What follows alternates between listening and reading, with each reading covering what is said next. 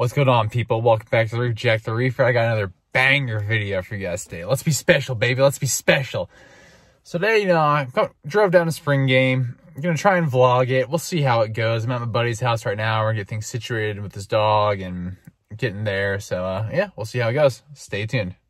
What's up, buddy? All right, this is my buddy's dog, Zeus. Border Collie. High energy.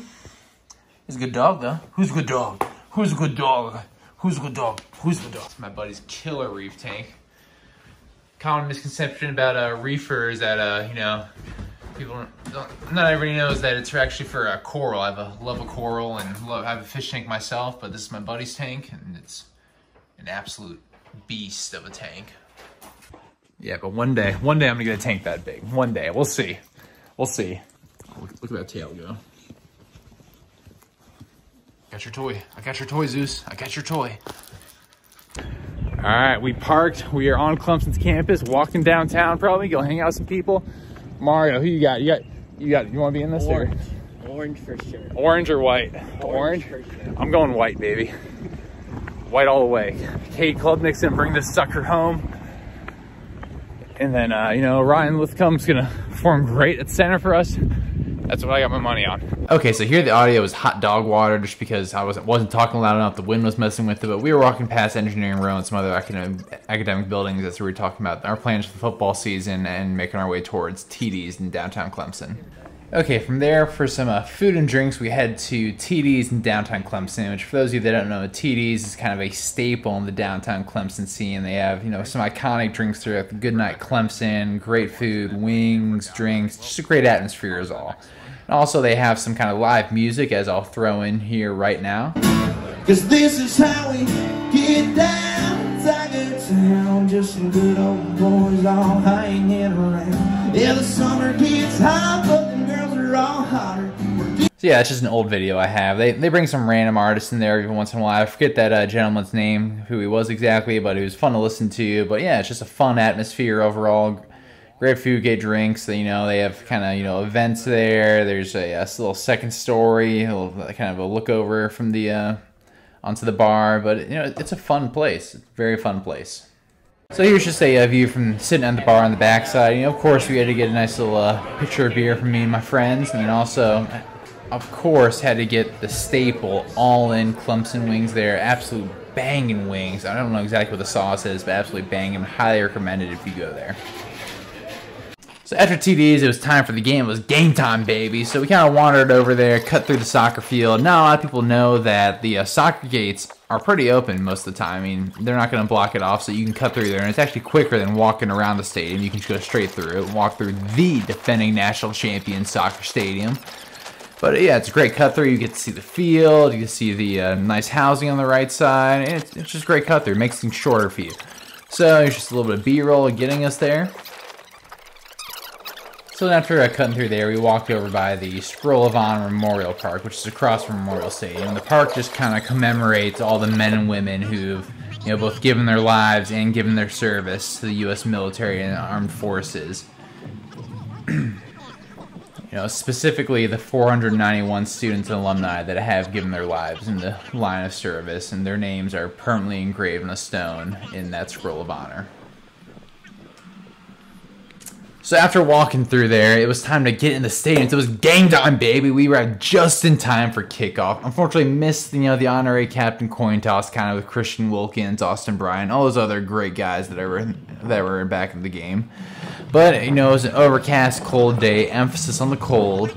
And the entrances were a little bit funky, They were working on the scoreboard. I'll show that later. And so that was kind of blocked off. And also the over by the west end zone section of the stadium, they're doing some construction over there, so that was kind of blocked off. So the entrances were a little bit funky, where you can only kind of go in a couple ways on each side of the stadium. But you know what? It was great to be back in the stadium. Long time coming to get back in there. I can't emphasize how happy I was walking in there and just seeing everything again, man. It was absolutely great. This Thursday? Dang. So Thursday at 7:30 I drop them off. Thursday at 10 a.m. I have the FDA meeting.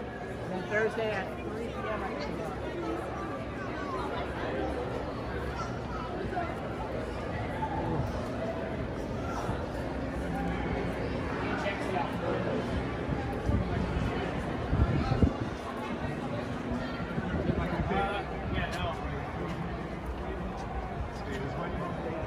Alright, I guess it's fine. It's fine wherever.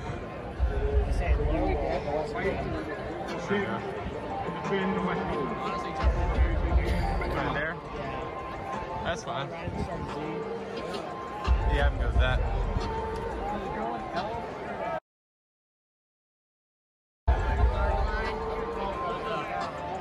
That's nice. So I'm gonna try and mix some stuff off her because she doesn't think she's gonna use any of hers. Yeah. So I'll let you know if I do. I have to sit with her parents. There's that man Cade Klubnik, who I think played real well for a freshman that day.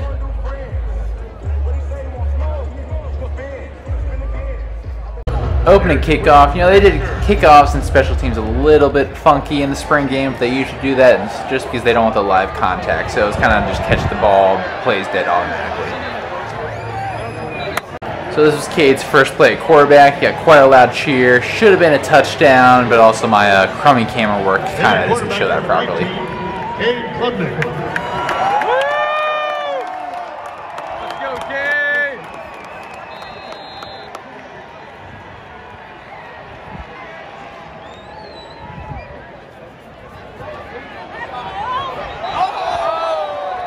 Like I said, not the best camera work, but was pass interference, bailed the defense out. I now know why the cameramen on ESPN don't watch the game and instead watch it through the monitor they're recording on. Ball placed at the 18-yard line.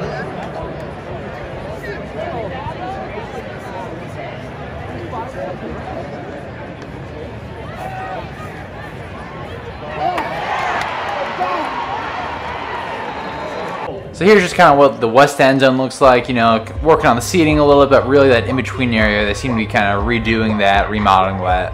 And also there's the scoreboard, which is absolutely massive in person. It's going to be big and impressive, people. It looks super impressive. I can't wait until we get the LED screens up there, get it all working. It's going to be an absolute beast and an absolute staple of the stadium for years to come.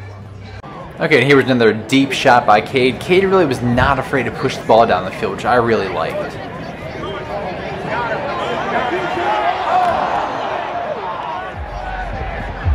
But this is kind of what we saw DJ do a lot of, you know, kind of a lot veteran style check down passes, which is kind of why he accumulated so many more yards and about the same amount of completions as Cade did. But just savvy check downs.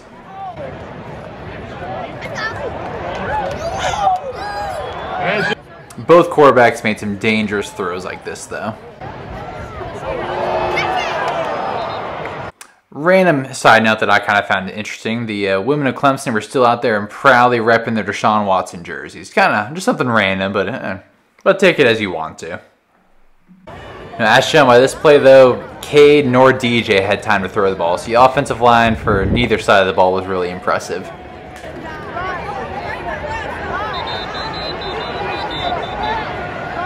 It's super unfortunate to see Dacari Collins go down with a shoulder injury. Thankfully, after the game, it seemed like it was just kind of a mild injury, and he should be good to go for summer and fall ball, but, you know, was holding my breath there for a while and don't want to see a guy go down. Unfortunately, I missed recording Cade's touchdown throw, but here's his two-point attempt where he tries to kind of hit it back to the end zone throw.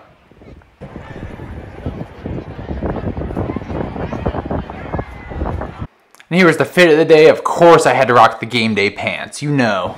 All right, well, it was a cold spring game, but nice to see the quarterback play. DJ made some good checkdowns, some veteran checkdown plays, but Cade was kind of the young gun, not afraid to push it downfield. So very interesting, very different. The defense looked absolutely sharp. So defense should be great, and yeah, it's gonna be pretty good. Heading over to meet some friends now, but you know what? Good spring game, good spring game. Like I said, the defense looked very good. Linebackers look absolutely fast. We're gonna see they're gonna be creative how they're getting every playing time. You know, Jeremiah Trotter Jr. looked absolutely fast as all get out, all over the place. And, you know, Simpson's gonna get his playing time. I think he should go first round in the NFL draft.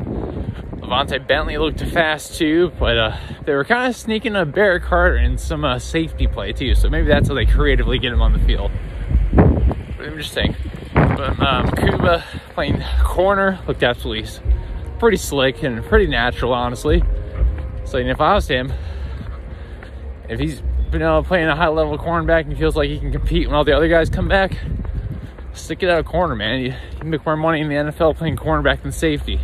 Yeah, and the offensive line still a work in progress. They kind of try to break up the best players, and some guys were out with sickness, injury, all the other stuff. So it's interesting. The offensive line, they tried to throw together, couldn't really keep up with the defensive line. The D-line just looked too fast. But, that's a good sign that the D-line's going to be good, but we knew our O-line was going to need some work. But getting back like Kobe Pace and Shipley should help.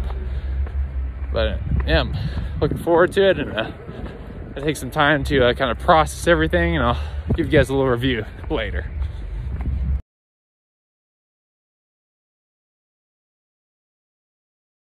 What's going on, guys? Made it back home from the game. Now that I've had some more time to process it, I kind of realized that, Cade played probably better than DJ. Cade just showed more ability to kind of maneuver in the pocket, extend plays with his legs. And also just, he wasn't afraid to throw the ball down the field. Sometimes it wasn't incompletions, DJ got more yards. DJ had like 175 yards and Cade had like 106 or something like that. But either way, Cade wasn't afraid to, throw the ball down the field and let the receivers make a play. Or, if it gets tipped away, it gets tipped away. Versus DJ, very safe checkdowns, short chunk plays, didn't want to make a mistake. So it'll be interesting to see how this progresses to summer balls. I think the whispers may only get louder and louder amongst the media and the fans for Cade to see significant playing time to start the season. I think they're going to split time in the beginning, but we'll see how it goes. But, I'll do a review of the spring game more in depth. But that's all I got for today, guys. As always, have a great day. Tell somebody you love them. Deuces.